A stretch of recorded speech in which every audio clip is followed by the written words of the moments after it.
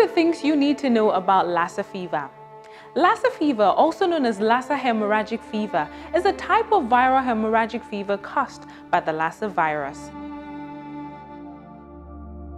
The virus is usually carried by mastomys rodents and transmitted to humans via contact with food or household items contaminated with rodent urine or feces.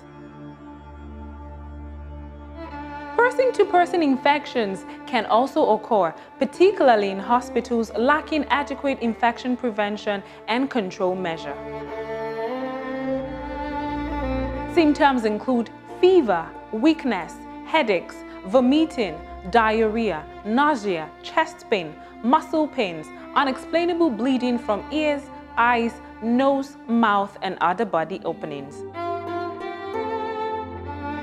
States with confirmed Lassa fever cases are Ogun, Edo, Ondo, Abia, Ebonyi, Plateau, Taraba, Bauchi, and Kano.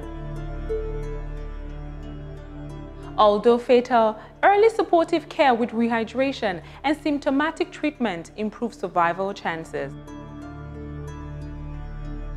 Preventive measures include storing foodstuffs in rodent-proof containers, maintaining clean households, as well as keeping cards.